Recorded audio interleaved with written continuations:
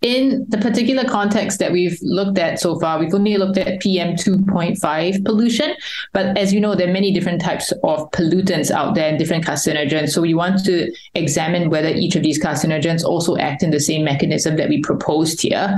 We also have only examined normal lung tissue from those living in the UK. But, we want to see if we were able to obtain normal tissues from people across the world in Asia, perhaps where pollution levels are higher, if we actually see different numbers of mutations. And also we want to see if we can obtain normal tissues from people who are exposed to different carcinogens, if that makes a difference with the mutational and microenvironmental profiles as well.